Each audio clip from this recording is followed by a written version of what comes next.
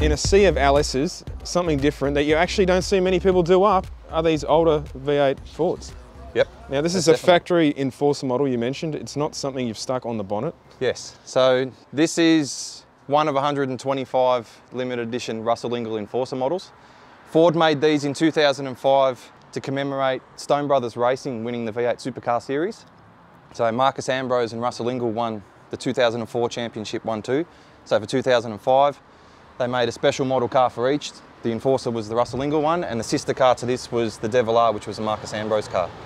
I can't remember, my V8 knowledge is a bit limited, but was the Enforcer or Ingall the one that went fisticuffs with someone when they jumped out of the car? Oh, my memory's not that fantastic back then either, but it was, But yes. We filmed this many years ago, probably 5 years ago to Dyno. That's where we first ran into Yeah, you. so that would have been not long after I first finished the sort of majority of the build, and then it's had a few tweaks over the years. So remind us what's done to this one. So it's a factory 5.4? Yeah, it's 5.4 modular, 4-valve, but obviously in factory form, they're nothing to gloat about. They're very boring in a way you could say. The LS of its time was miles better. So decided to change that. 11:1 compression. It's got like rods, pistons, Ford Racing crank. As cast FG 315 GT heads on it, so that I could run some big camshafts in it. Yeah, it's got a big set of comp camshafts in it. So you mentioned 11:1 comp. What are they stock? 9.5:1 on a Boss 260. And can you run this on 98 with that Absolutely, comp? It's fine. yeah. Like, it's on ethanol at the moment as a bit of a safety thing. Like, I circuit drive this car, I drag race it. You know, it's done a little bit of drifting stuff. Like, I use this as an all-round car. It's a stack of fun for everything. So I just run the ethanol as more as I can beat on it over and over and over again, and I don't have to worry about cylinder temps getting hot and detonation and stuff like that. Engine bay is pretty stock looking too, isn't it? Yeah, well, that was the plan. Like, it's all the good stuff's inside the engine, so there's no point, you know, making it anything fancy. It is what it is. You can kind of see why these aren't used in many engine conversions. No, there's definitely not enough room to put them in a lot of stuff. So, and they were so heavy. Being a cast iron block with such big heads compared to an LS, like if you were after something that was powerful for an engine swap, you wouldn't even consider this. Like, it's a very good engine with the right recipe of parts. You can get half decent power out of them. People in America have proven that. But over here, people did start to play with them years ago when these were sort of a current thing and not too old, but as soon as the Coyote or Miami engine came around in the FGs, people went, why would I waste a cent on this when I can tune my FG GT and it'll make more horsepower? And they're a fantastic engine. They are. They're a bit smaller.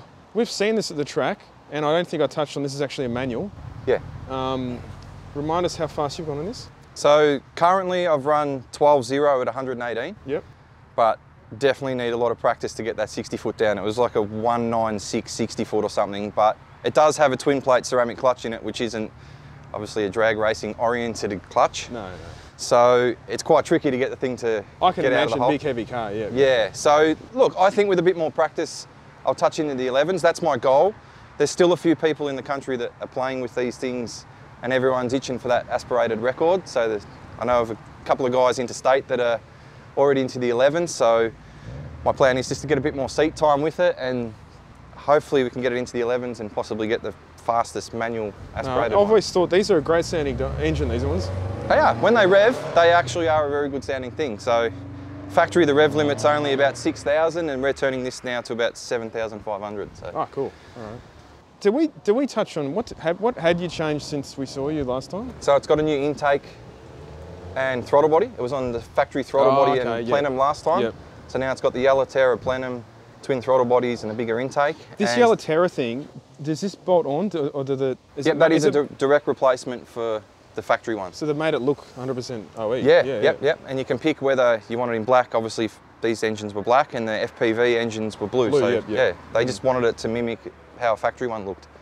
But in the Boss 315s that came in the early FGs, they actually went to a twin throttle body design like that, because they knew that it was a hold up on the sort of more performance version of this engine, would you say? I was going to say, you haven't painted this car, have you? It's had little bits of paint over the years, little bits of clear coat started to flake off the bumper. It's held up very good. Like, what year is this? This is a 2005, so she's 17 years old. Very, very... I've owned it for 13 years. It's very good. I'll try to look after it. So there's hardly a mark on it, really. it is in good condition for its age. So Nice colour too. We've spotted the Brembo brakes. Were these off another Ford? yeah, so the brakes that are off this car were off a F6 Typhoon or GT of its time. Yeah. Factory, this came with a brake upgrade.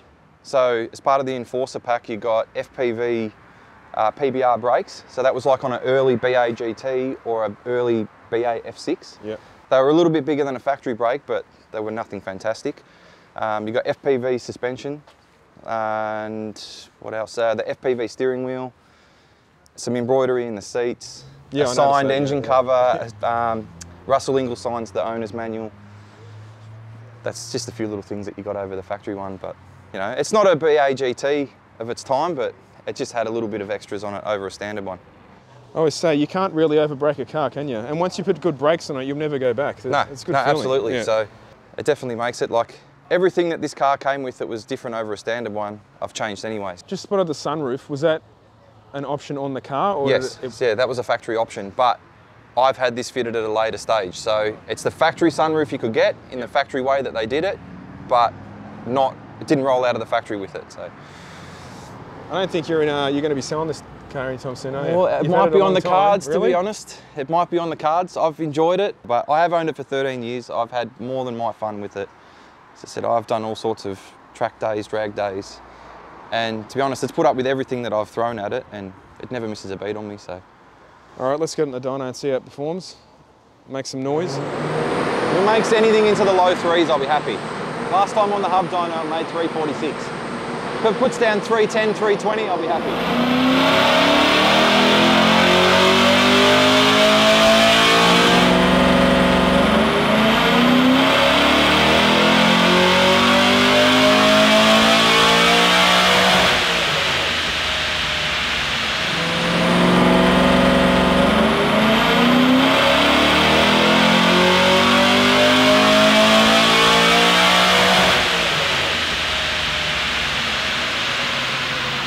So 310 and 311 kilowatts. Happy with that?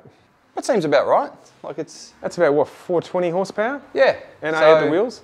NA obviously, still factory bore and stroke, 330 cubic inches.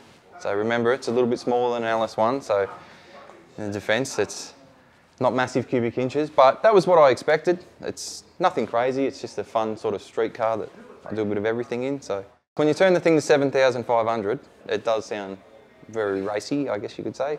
And it does sound better than an LS. It does. The limiter sounds better than an LS one too. A lot of people will argue that. This year marks the 25th year that we have been behind the cameras, and to celebrate we have a fresh new merch design available for pre-order. Grab your track gear from shop.fullboost.com.au.